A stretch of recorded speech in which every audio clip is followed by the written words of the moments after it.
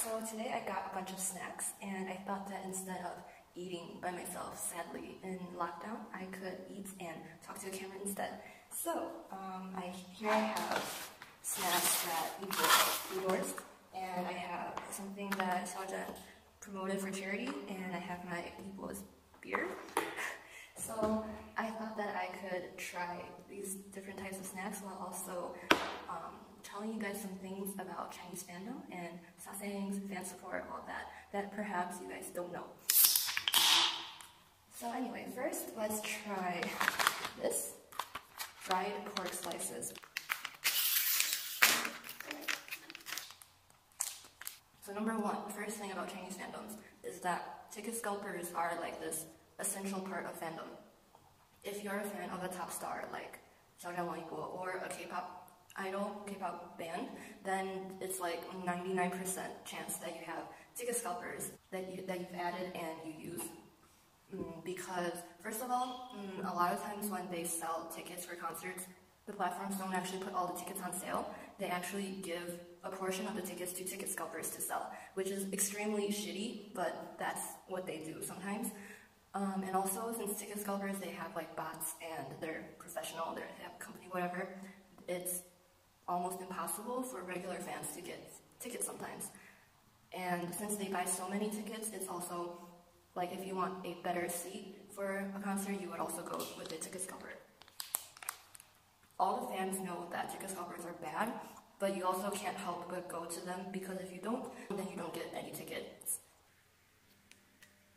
Okay, the second snack I'm gonna try is this thing. Like, it looks like a baozi, but it's apparently like fish eggs instead. I'm not really sure, but I bought this because it was interesting, kind of cute. Oh, it's so squished inside. Oh shit! I just wasted that. Okay, let's open another one. So the outside, the white stuff is fish, and then the inside, the orange stuff is fish balls.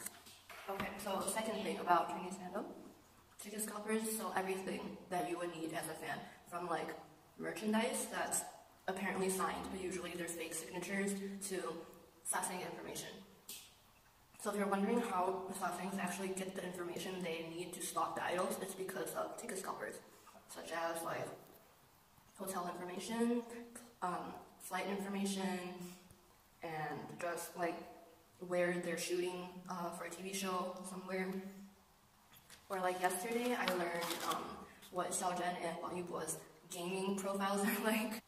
It's technically looked down upon to spread this information on Weibo, but people will still spread them privately on WeChat groups and stuff. So I was talking about something and then my teacher called me and now I can't remember what I was saying. Okay, the third thing, snack. It's also my favorite. It is chicken feet. The prettier name is Phoenix Claw, but it's chicken feet. This is something that I guess non-Asian people find really disgusting, but Asian people love because it does taste really good. Okay, my boss just called me. I'm seriously not like pretending to be super busy, but it just so happens that today I'm super busy. So chicken feet, yes.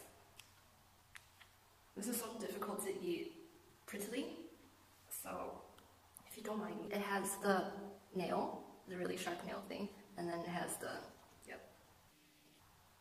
Okay, number 3, fansites are not sasaeng fans. They're not like actual stalker fans. First of all, fansites don't go to every single event for their idol, and not all of the pictures they post are taken by them. So you don't have to be like, whoa, how does this fansite just follow the idol around all the time? They don't. There are 2 ways that fansites can get pictures. The first way is from other fansites. So for example, if a fansite happens to be able to go to an event for their idol, they would also take pictures of other idols and then sell those pictures to the idol's fansites who couldn't go to the event. And also some fansites, they just have the time to go follow other idols. For example, like recently yibo had a lot of pictures where he was surfing or in the sea. A lot of those pictures were taken by a fansite called bjyx, and that's actually an EXO fansite.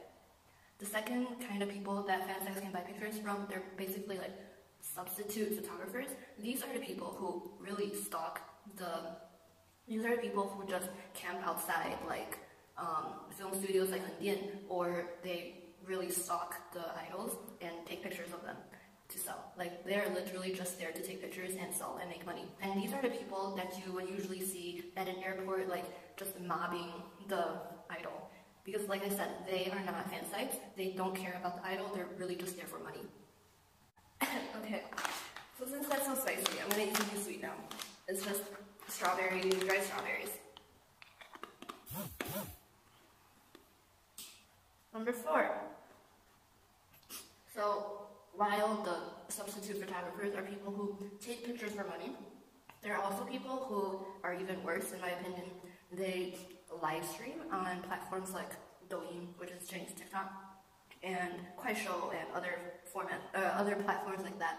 And what they live vlog is they just camp outside where the idols are, like the photographers, but they just stalk the idol and they live stream what the idol is doing. And then they would say things like, if my viewers give me this amount of money, then I will get closer to the idol, or something like that. I don't know why the fans would give money to do that, because I'm pretty sure those are just sasaengs as well, or people who don't understand that this is an invasion of privacy. Yeah, it's pretty sad that it has turned into this entire, and just people know how to profit from the greed and curiosity that fans have. Okay, and number 5, the 5th thing that I want to try, well, not really try, because I already tried this.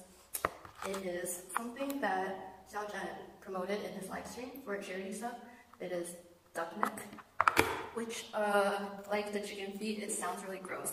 And actually, a lot of Chinese people say that duck neck is not healthy or sanitary, but it tastes good. So the 5th thing that I want to talk about is what Xiaozhan said. He said, 我不需要应援, I don't need 应援. 应援, this term, I translated it in my post to fan support, and people on Twitter translated to aid, like fan aid or something. But to be honest, both of these translations are not correct, because this kind of thing, I don't think it really exists in international or English fandom. So I wanted to explain what it is today. It's not the support of fans, but it's stuff that fans do that isn't entirely required, but help the idols. It has 2 kinds of categories, like online and offline. So online, so on Weibo there are super topics for each idol or topic, and then there are the super topic ranks. This is a weekly ranking for the amount of points interaction points that each super topic gets, and it basically just shows how many active fans each celebrity has. So I remember 2 or 3 weeks ago, Xiaozhan fans and Cai fans were at each other's throats trying to become number 1, because Xiaozhan has been number 1 for a few months, I believe, but Cai was number 1 before, and that week Cai was really close to becoming number 1. So then Xiaozhan fans were like, holy shit, we can't let this happen. So then everyone just started fighting. I think another similar thing is polls. So a lot of platforms or companies, they would sponsor these polls, and they would contact fan clubs and such to have fans go vote, or I don't know how to describe. And if you reach a certain number of people who participate and a certain number of points, then the company will sponsor one of those nice big billboards or the names or words on a building. So those things that you see a lot, they are usually either bought by fan sites or they're sponsored through these polls, and that's another type of fan support. So that's just all online fan support. So for offline fan support, it's more varied, kind of. For example, at concerts, you have the fan clubs who set up kind of official merchandise places.